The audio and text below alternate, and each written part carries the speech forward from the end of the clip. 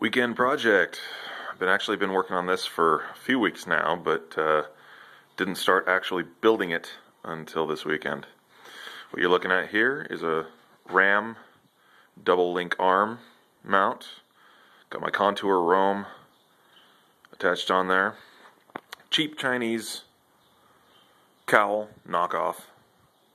I had to cut it a bit, so I didn't want to get the Yamaha model. Way more expensive. And if you can notice, that nut there for the mounting actually goes into the subframe. It's the most rearward place on the bike to actually connect something. As you can see, it actually goes into metal. This is a just a threaded rod. I have it's thread locked into the subframe. In between there is another one of these flange head nuts that is thread locked to the rod using thread locker red, so that sucker's not coming out.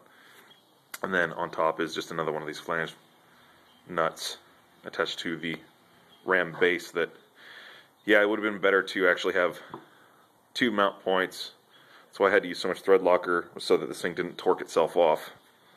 But this should give me a reasonable tail camera.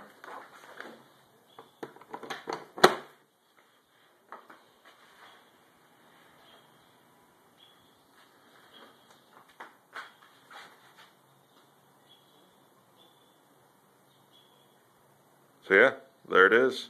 We'll see how it works in a bit.